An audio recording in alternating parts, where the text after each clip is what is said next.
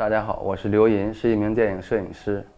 是这样，我是从04年开始进入电影行业，然后一步步的，然后做到了摄影指导。其实，在现场拍摄最重要的就是这个摄影机的稳定性，因为我们每天拍一些戏，可能一天的经费就几百万、几千万，1个小时就很多钱，摄影机是不允许出任何问题的。然后这个 FX6我试完了以后就觉得它的散热性特别好，然后整体的操作也相对简单。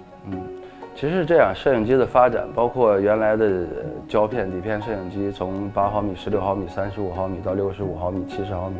现在的数字机也是在走这个路线。那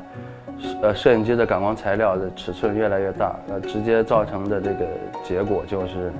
那我们拿到的景深越来越浅，那电影的这种质感就越来越强。对，大画幅呢就比35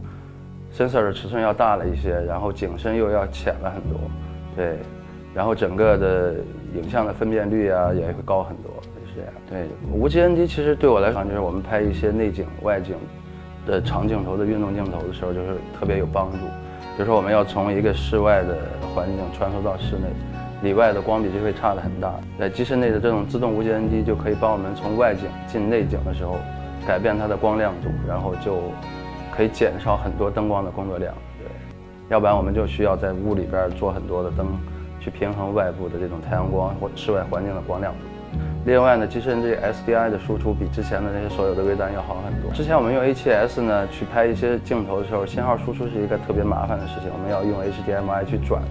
很多手续，然后再到我们的监视器上。那现在 FX6 呢，机身配置的这种 SDI 的输出，然后它又可以做到这个4K SDI 的输出，对我们来说就特别方便。直接接上 BNC 线，连到我们监视器上，就可以得到现场的画面。在这个拍《流浪地球》的时候，尤其在地下城那一阶段，做了很多特别复杂的这种各种颜色的配色的光源光效。那像这种镜头拍的时候，就对摄影机的色彩还原就要求特别高，因为经常我们会遇到的问题是，现场灯光做出来的颜色跟摄影机看到的颜色是不一样的。那这个我觉得可能 FX6 的这种色彩空间，不管它是 S-Log 或者S-Cinetone，整个的色彩还原都相对准确，比较真实。在一些小的电影啊、网剧啊，或者说广告，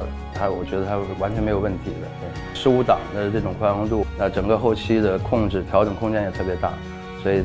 我觉得它还是有很大的优势的。我觉得摄影机对于一个摄影师来说是特别神圣的一个东西。但我觉得这个FX6 呢，可能是一些年轻的摄影师入门的一个特别好的一个助手或者伙伴吧。对，